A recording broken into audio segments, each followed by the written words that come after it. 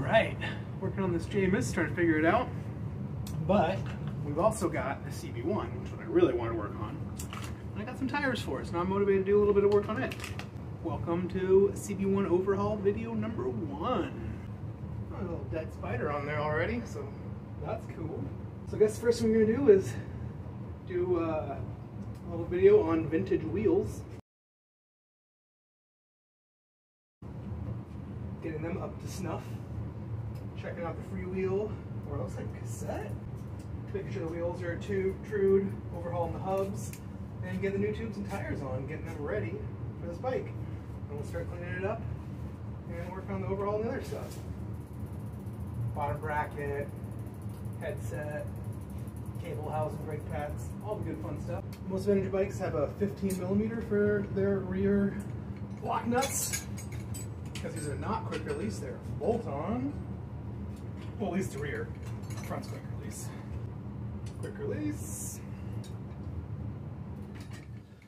Oh. Front wheel is pre-lawyer lip, so it pops right out. And that is a crusty feeling hub. Nice wide old vintage single walled rim. This bike's not exactly high end, it's very middle of the road. It was made to be a commuter bike, not a race bike. This rear hub also feels very crusty. First step, I'm going to ditch these really crusty sidewalls. You can see they're just completely delaminated. They're totally dead and gone. I don't really care for these old mountain style tires anyways. This one might still have too much air in it. Schrader valve tube, and this definitely pressed a valve hole.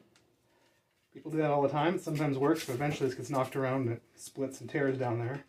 So it's definitely a temporary kind of thing. Ironically, this is the only one holding air.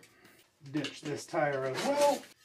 First thing to take note of is it's single walled, so it has this rubber rim liner that hides these spoke nipples to keep from puncturing your tires. Sometimes these get old and cracked and they tear next to that spoke nipple, and then it'll pop your brand new tube you put in. But these look very new and nice. These rims look so nice. They have like no wear at all. They look brand new. So the CB-1's wheel has a cassette. So I took off the other axle nut and washer. We're going to use the cassette tool. Now in previous videos we used this tool because it's got the pin and it goes through the hollow quick release. This doesn't have one. It's got a solid axle, so luckily I have a cassette tool for a solid axle. Slides right into the cassette. Lets the axle poke through. We'll use a chain whip.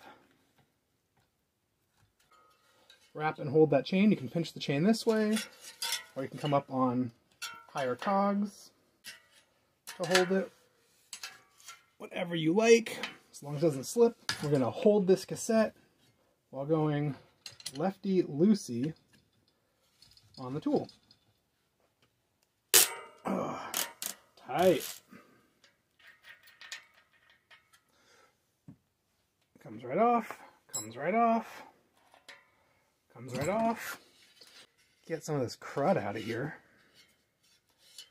Who wants to work around that junk? On these vintage bolt-on wheels, sometimes they will slip in the frame. You can get big serrated washers. This one's got a little bit of serrations in it. Just a little bit of lines. You can get big serrated washers that'll really grip that frame and keep them from not slipping. So really, the first step is always to check dish. We're setting the dishing tool up to 3 points of contact. The blocks both touch on the sides.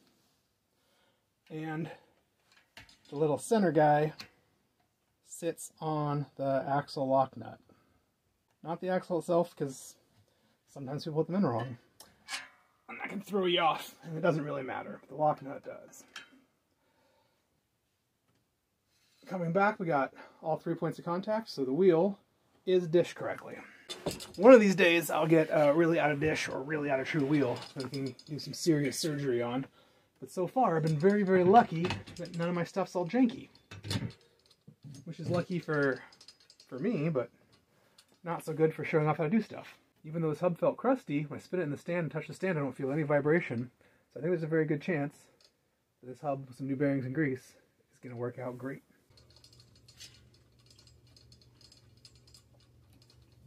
Lining it up at the center of the rim. I'm blocking one side off, so we work on one side at a time, not have to worry about it scratching and doing weird stuff on two sides. Oh baby, this wheel has a little teeny tiny bit of wobble, which is better than I expected from a vintage room. It's almost perfect. I don't think I'm gonna have to touch it at all. Check the other side just in case. Oh yeah, this side's even better looking. Well, so much for that.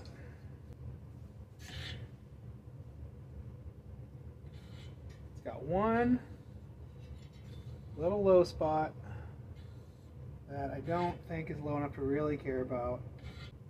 It's really good. God, it seems perfect on this rim too. Like the last one I worked on, it was the best thing I've ever seen in my life. This one's like the second best one I've ever seen in my life. So I guess now we're gonna go to cleaning and then overhauling that hub. Just lucking out left and right. I need a clean, fresh shop towel to sort of get all this mud I just made off of here.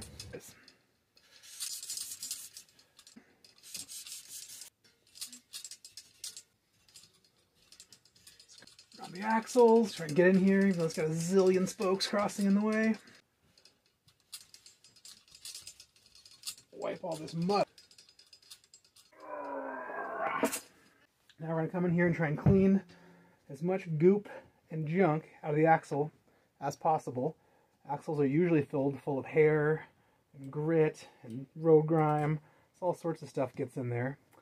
And we're going to open this thing up and we want none of this stuff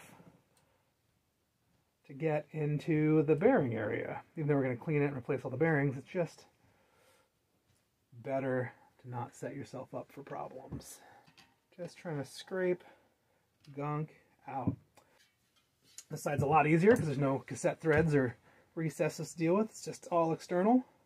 You can see a bunch of gunk built up right along this dust seal. The axle spins, and it is some sort of hair or fiber, and this is real normal. Now, since this is a free hub, even though it's a 7-speed, you can actually get in here and reach these axle nuts, which is pretty cool. We're still going to work from the other side because it's more exposed and easy. Put down a clean, lint-free towel to work on. Grab a cone wrench and a 17. Hold the cone with the 15. Lefty-loosey. That was easy. We're threading the lock nut off. You can see it's got one big lock nut, one thin washer, one thick washer. I'm laying them all out on this towel in order. Next we have the cone, spinning the other side of the axle. Fine threads take forever. Just going to go ahead and pull the other side out too. Oh, there went a couple bearings already. Really get all this dried grease off these cones and lock nuts. So we can really get a good look at them. You can see the shiny spot on the cone. That's where right where the ball bearings contact as it spins around.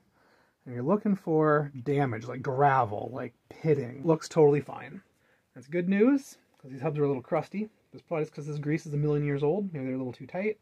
At least this one looks totally fine, reusable. So I probably couldn't get replacements for this anyways. You go to a bunch of bike shops, have used parts, and dig through their hubs, trying to find one of these hubs. Trying to find one that has a good cone I can steal. I've done that many times. I've bought $10, $15 hubs just to steal a cone, just to steal a lock nut or a spacer I'm missing. This cone also looks very good.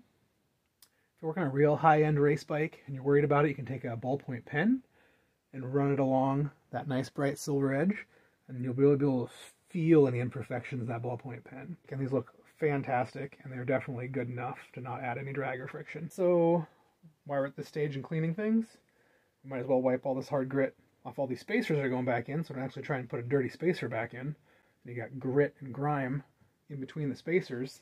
You gotta lock it down with a wrench. That grit and grime is moving. It might move and shift and fall out, make you think it's tight, and then it'll come loose on you. It was very loose when I pulled it apart, so that's could be part of why that happened. So what I have here is the Park Tools ruler. It does have all the common ball bearing sizes for bikes. So I took one of the old ball bearings out. I'm sure it's 1/4 inch, and put it in 1/4 inch, and it fits in that 1/4 inch hole perfectly. I got a bag of brand new 1/4 inch ball bearings, grade 25, which is a very good grade. Grade 100s for cheap stuff, 25s for high-end stuff. It's not much difference, so I only use 25. And it got me a little magnet. for the 10 method, T for 10 on the front, E for 11 in the bottom bracket, N for 9 in the rear hub. There should be 9 in the rear hub. 6, 7, 8, 9. So we've got them all out with this little stick magnet. These are a few bucks auto parts stores, or I find them at garage sales all the time. Now, I'm going to spray degreaser in here because we want to clean all this. You see this old hub has this like little axle cap, could be plastic, could be black metal. It is a trap to think you can pop these out to clean it better. You can definitely do it. You might even be able to get them back in without damaging or destroying them. Maybe. I've definitely wrecked these, damaged, destroyed. I don't take them out anymore. I just bend Q-tips around and clean up underneath them. Waste 20 Q-tips. Don't wreck your life chasing that. Get in here, clean big chunks of grease off. Q-tips are very cheap. This is exactly what they're for. And a little bit of this old grease is left in here. It's not really going to matter. Fresh grease is going to reliquify it or push it right out of the way where it's not going to be touching anything or being an issue. Blue shop towels are lint free. A little more expensive. You can get at auto parts stores, auto body supply stores. Use these to get any lint out. Those red rags are very linty. So I do not recommend using red rags for stuff like this. Probably even use the magnet or anything round or dull. So push and scrape. Spray some more degreaser in here and just let it sit. And this is nice and round little end. It's not poking through the paper towels. It's not, well, I did that time. It's not likely to mar or drag across or scrape up that bearing surface. Folding up little corners on this lint-free paper towel, sneaking them down here on the threads. Trying to get as much dirt, but also as much degreaser back out of here. So it doesn't mess with our new grease. Clean and dry in there. Now the other side.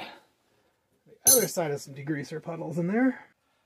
It's puddles of degreaser. This is the last thing you want with your nice fresh new grease.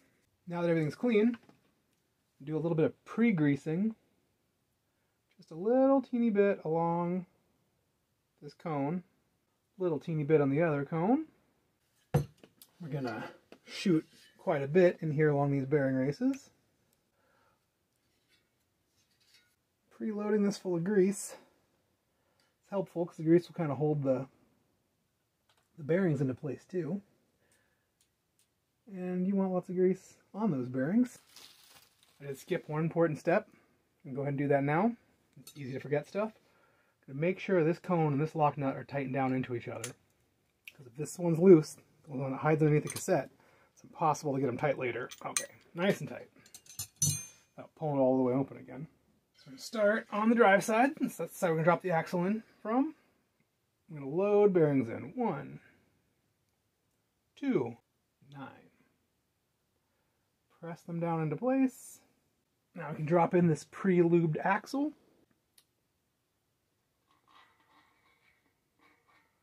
Spin it, spin it, spin it to make sure it knocks all the bearings into place. Not all popped up too high or popped down or get pushed out the other side but the axle goes in.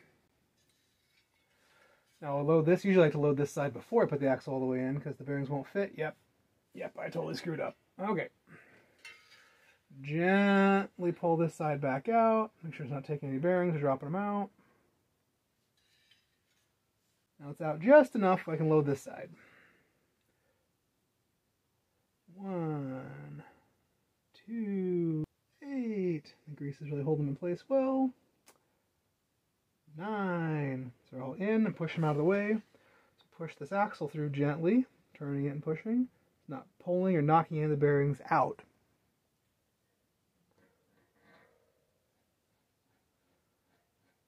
Beautiful. Thread this cone on, which will take forever.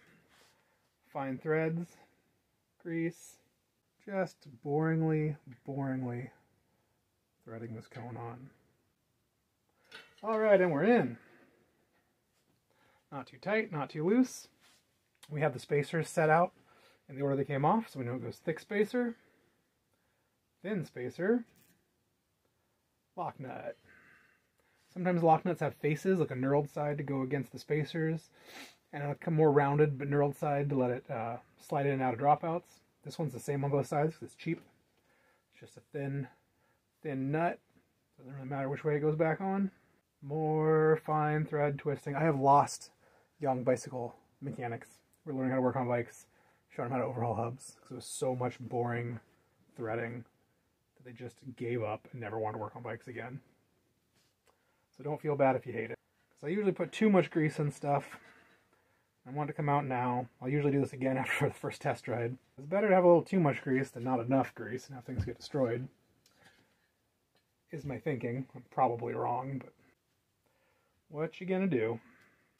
Now, if it were a freewheel like I originally thought, you'd need to put the freewheel back on before getting your hub adjustment, because it changes the tension on the hub and changes your bearing adjustment. The cassettes, not so much. They can go on any time. So we don't really have to worry about that while we do our hub adjustment. That being said, this is a bolt-on axle, and that does change things. Most old freewheel wheels are bolt-on axles. On a quick release axle, the quick release tensions down and sucks your frame together and adds a little tension and tightens your hub. So you need to have a little teeny tiny bit of play. You wiggle this axle up and down, back and forth. You imperceptibly feel it wiggle in there. With nuts, it's the opposite. Nuts tighten down, and when they tighten down, they actually sort of suck everything out, so you actually don't want any play. So you want to feel no play at all, but still have it feel buttery smooth. It's a little bit trickier. Now it's got a little play. Let's take it in. No play. So you don't want to be like, oh, we're fine, because there's no play, but you're actually way too tight. So I want to find that play and just barely turn it in. I'll lock these things together and probably mess up that adjustment. Sometimes I'll hold a wrench on the other side so nothing can move. You can also put this in an axle vise. Put it in a vise so the axle can't move. So you know you're just tightening the thing you want to tighten. And not moving everything. So I'm going to do that with this. I'm going to hold the other side.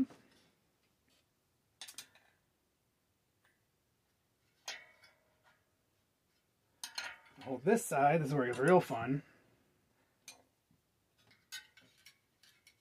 And, I haven't done this in a while, hold the cone wrench, the same hand, double wrenches, and try and tighten this down so nothing else can move. Wrench on the back side is keeping the whole axle from moving, cone wrench is keeping the cone from moving, and we'll see what that did. Way too tight!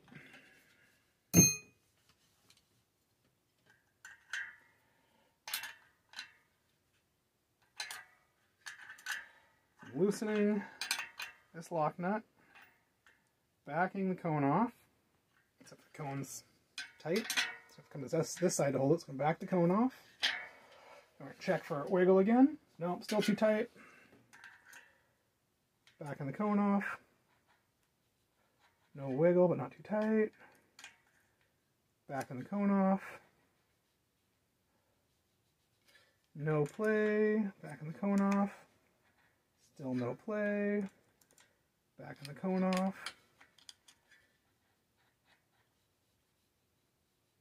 Still no play. Backing the cone off. Now we got a little play. I'm just going to go ahead and try this without doing the 3-wrench method. And it's got a bunch of play.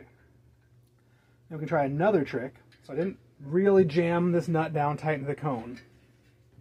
So the whole thing should move as a unit. Hold this other side, the wrench, and try and turn this lock nut, and maybe the cone will turn with it. If it's too tight, it won't. It'll just pull the threads and damage things.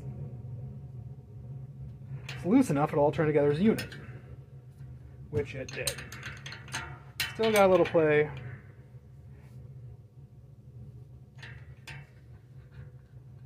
Still got a little play.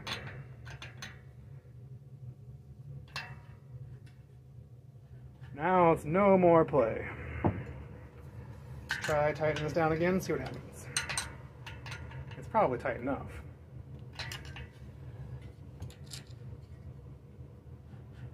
So now we just barely got the play out. Everything's tight enough. Feels too tight, but I know the play is right there. It feels barely too tight, so we're going to say it's probably good. This guy is ready for a cassette and to have the nuts reinstalled. Let's go ahead and take a look at this cassette. We're looking for chain wear as the chain drags across the face of these teeth. That one might be more polished. Not too bad. It's usually the smallest gears that are totally destroyed because people's ride around the hardest gear all the time. Let's check this smallest ring. That's usually the most destroyed. Yeah, this one's pretty polished. It's kind of deep. It doesn't go up over the tooth. It goes all the way across. I'm going to say it's new cassette time.